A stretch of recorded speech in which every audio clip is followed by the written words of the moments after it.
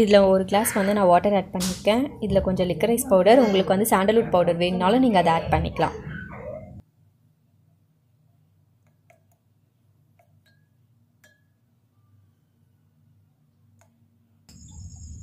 இப்போ இந்த powder mix பண்ணிட்டதுக்கப்புறம் என்ன பண்ணுறேன்னா, நான் வந்து இதை நல்லா கொதிக்க விட்டுட்டேன். ஸோ கொதிக்க விட்டதுக்கப்புறமா இல்லை ஒரு க்ரீன் டீ பேக் போட்டு இதோட எசன்ஸ் எல்லாம் இறங்குற வரையும் நான் வச்சுருக்கேன். ஸோ இது எசன்ஸ் நல்லா இறங்கிட்டதுக்கப்புறமா இதை நல்லா ஆற வச்சுருங்க. இந்த தண்ணியை ஆற வச்சுட்டு ஒரு ஸ்ப்ரே பாட்டில் இருந்துச்சு அப்படின்னா அதில் ஃபில்லின் பண்ணி வச்சுக்கோங்க. இது மேக்ஸிமம் ஒரு 1 வீக் வந்து நீங்கள் ஸ்டோர் பண்ணி வச்சு யூஸ் பண்ணால் ஓரளவு ஓகே நல்லாயிருக்கும். அதுக்கு மேலே நீங்கள் வந்து வச்சுக்க வேண்டாம்.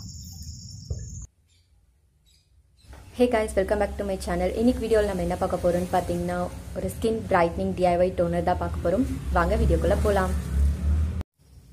இந்த டோனர் இந்த மாதிரி ஒரு ஸ்ப்ரே பாட்டிலில் வந்து ஃபில்லின் பண்ணி வச்சுக்கோங்க. ஸோ இந்த DIY டோனர் வந்து நம்ம என்னென்ன ஆட் பண்ணியிருக்கோன்னு பார்த்தீங்கன்னா, green tea and liquorice powder.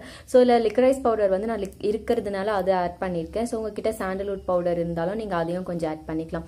இதில் உங்களுக்கு வேணும்னா எசென்ஷியல் ஆயில் வந்து ஒரு ஃபியூ ட்ராப்ஸ், ஒரு 1 or 2 ட்ராப்ஸ் வந்து நீங்கள் அதில் ஆட் பண்ணிக்கோங்க.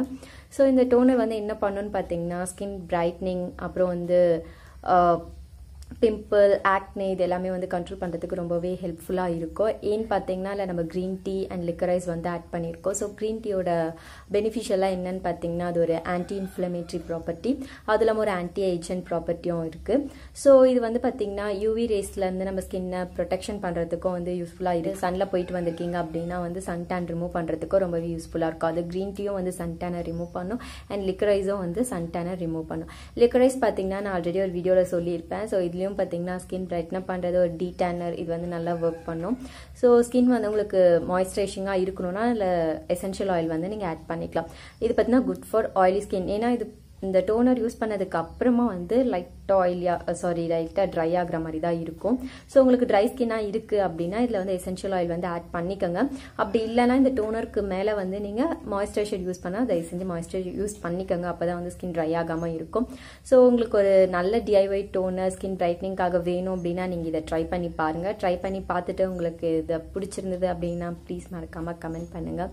இந்த டோனர் உங்களுக்கு எப்படி ஒர்க் ஆச்சு அப்படின்றதையும் ப்ளீஸ் மறக்காமல் கமெண்ட் பண்ணுங்கள். இந்த வீடியோ உங்களுக்கு பிடிச்சிருந்தா மறக்காமல் லைக் பண்ணுங்கள், ஷேர் பண்ணுங்கள் அண்ட் கமெண்ட் பண்ணுங்கள்.